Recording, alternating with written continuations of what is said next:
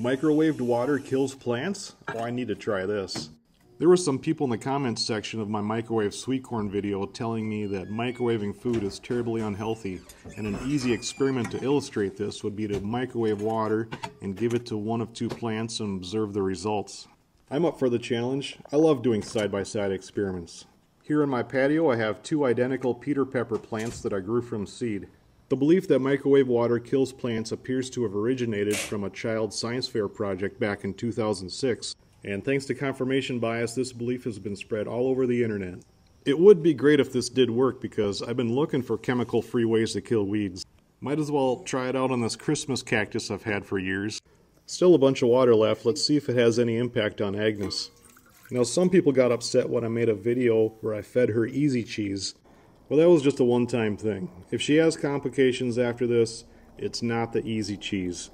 We give her a wide variety of foods, and as long as it's non-toxic to dogs, she can handle it. She's a pretty tough dog. And here we are 11 days later. Ah, shoot, it didn't kill the weeds. The Christmas cactus is looking exactly the same, and the pepper plants are looking alive and well. I didn't notice those peppers on them 11 days ago. And finally, let's check in on Agnes.